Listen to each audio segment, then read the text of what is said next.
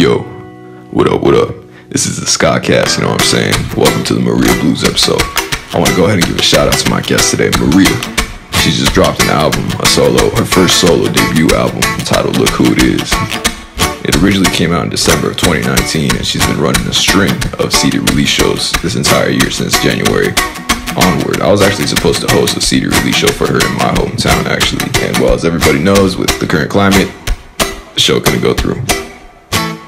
But without further ado, this is Maria Blues. Absorb all the game that Maria's giving us, because it's a lot, and it's a lot of good shit. So I want everybody to have a good weekend and continue having a great week after, you know what I'm saying? Peace. This is SKA CAST. Hi, Alejandro. Hey, what's up, man? How's it going? Hey, what's up, man? How are you? Doing good. I'm doing good. You can't see me, huh? I can't see you. Oh my God! Hold on. It's right here. Get out. Get at it. Is it something that I should? Okay. There you go. You can see me now, right? Hi. Yeah. You know, what's up, man? How you doing? Good. Let me just adjust my lighting. For sure. I'm always excited, to just promote just anything that can help, the local music. So this is like my third time using Zoom, and I'm still lost. I'm just like, oh my God. I feel you. I couldn't freaking log in. All right. I got you. So let's just, if it's cool, let's just start from the beginning. Where you from? Okay, cool. I'm ready. Okay, so where did you from? Like, where are you from? And I guess what I want to ask, it's kind of particular. You're very production heavy on your albums, what I noticed. And so I want to know, when you're coming up and you're learning music, what instrument did you start with? Well, I'm from South LA. That's basically where I grew up. We moved around a little bit. Like, we moved to HP for like a year, and just always ended up back at South Central. So I say that I'm from South Los Angeles, so that's where I really know all my friends from and went to school to. Yeah. I would say that I started playing music around, maybe I was like 13 or so, or around there, where I really did it on my own type of deal. So my first instrument is drums. That's what I started off as, a drummer. I kind of liked guitar. I wanted to be a guitarist before a drummer, but I just never really got the opportunity to hop on a guitar. My friends helped me buy my first drum set, so that's how I got a hold of a drum set. And then I just came into a scene called ska, the backyard ska scene, and I was like, wow. I would always watch the drummers, low key, I always did watch the drummers. Yeah. And it was such a challenging thing going from, I started off playing punk and metal to playing such a happy music, ska. So it was challenging, the shift, but that's how I started. Yeah. When you started, so you're saying when you were just kind of starting to do music by yourself, did you start with a band, or you were just playing drums and you just? Well, I started with friends. We were all girls, and the dream was we were gonna be an all girl band, metal. So at those times there wasn't really too many women musicians. So we thought we had a freaking $1 million idea. We're dude, we're gonna be the only girls, Sure. We're gonna freaking charge a lot of money to play, and that was the dream. We also wanted to empower other women, other girls, hey, pick up an instrument type deal. I feel you.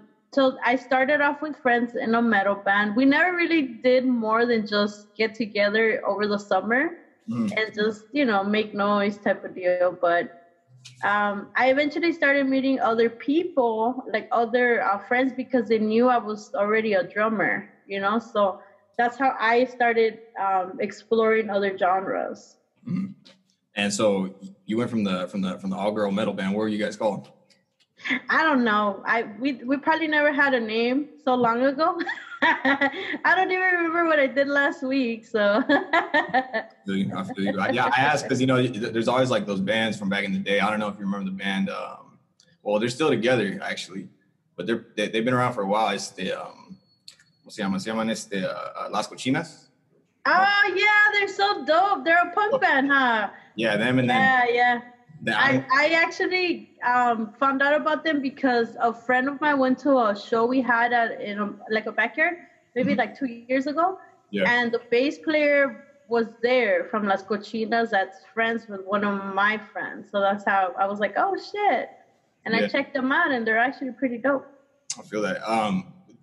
Do you remember a group called they're called the Runts? I don't know if you remember them. No. Runts. What do you think of? Because you're saying that your guys' idea was mostly like all women type of thing, to kind of like with the symbolism there, right? Yeah. So what's your opinion on like the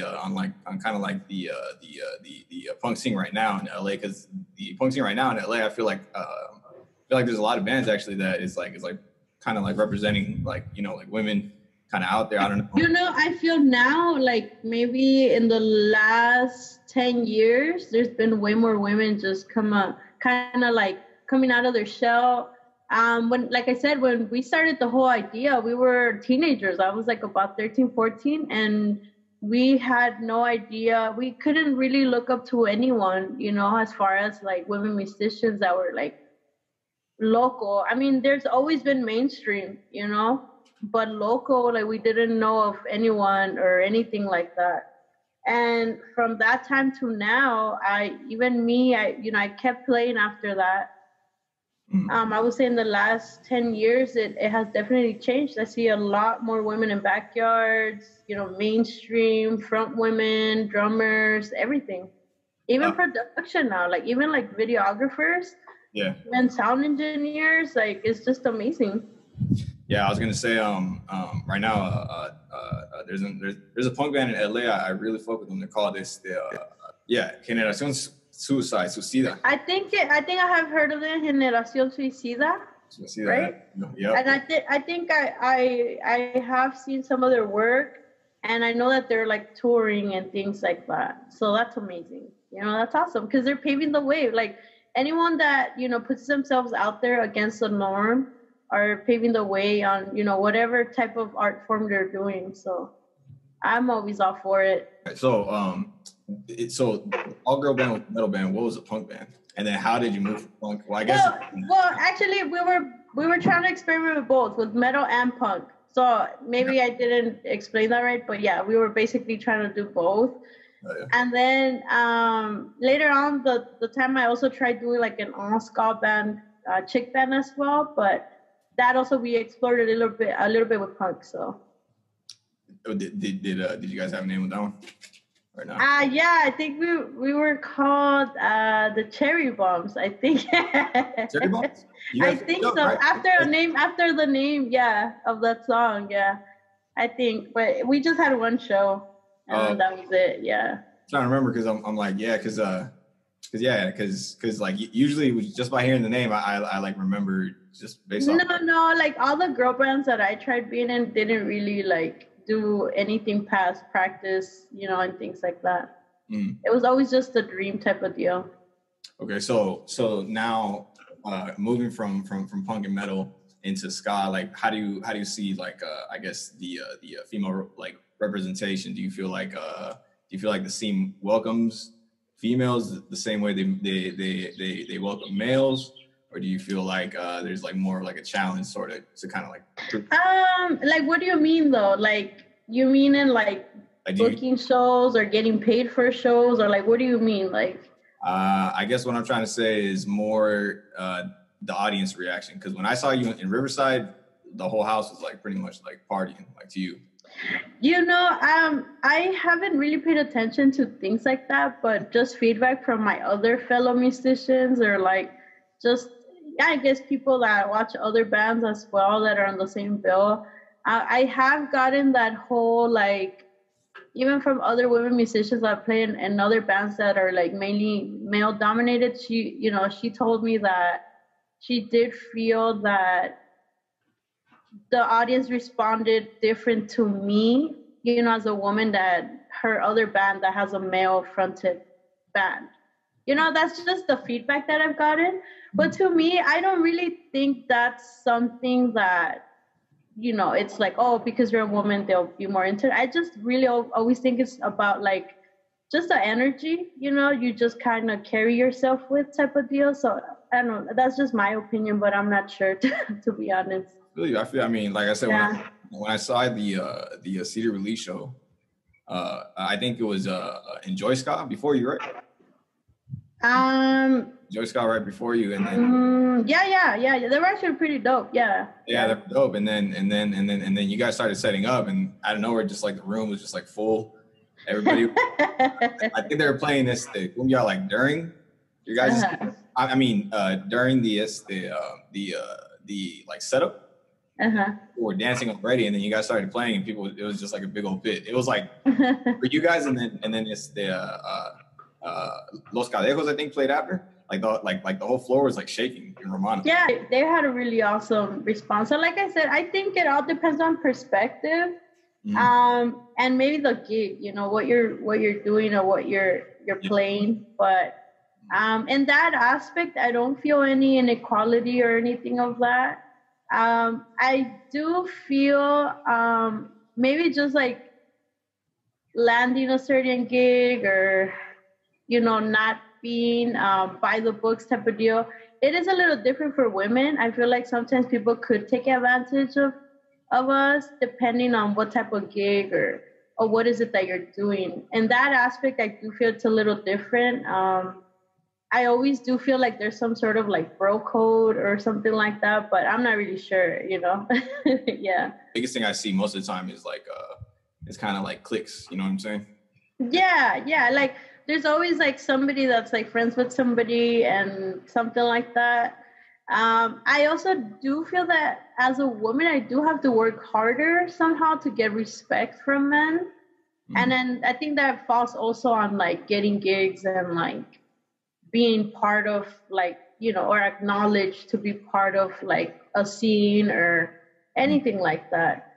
But that's just how I feel. I feel that if, you know, maybe that if I didn't work as hard, I wouldn't have like that spotlight or whatnot. Yeah. So I'm curious, when you started playing in ska bands, was this the Chiles Verdes first band or that you? No.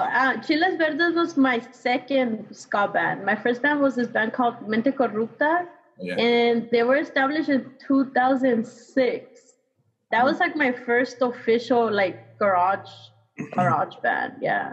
Yes. And then I played with them for a few years. I want to say 5 years. I don't know if it's more than that. And then I met Chiles. I feel you. Are they still playing or? I don't think so, but I know they want to. I know they might want to come back a few times.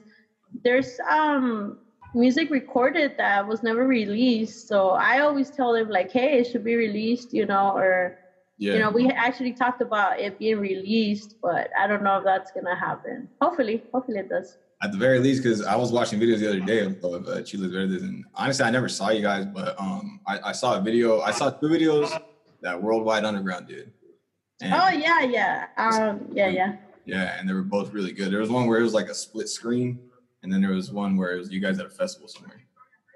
Yeah, shit was tight though. It was fire. Those videos were done by this guy named Bradley, and he would just like randomly pop out with like his camera and take some dope videos and things like that. He was actually like a close friend of Chiles Verdes, and he was just always around, so he got some pretty dope footage. I remember for a minute he was throwing shows, and then every show he was throwing, he was like uploading the clips. Like, yeah, it was pretty dope. Yeah. And when you started playing drums for Chiles Verdes and you started doing your own thing, how did you just start playing drums and then just boom, you just picked up the guitar, or how did you even pick up the guitar? Like, how did you get there to the guitar? Like in between like Mente and Chiles Verdes, I was already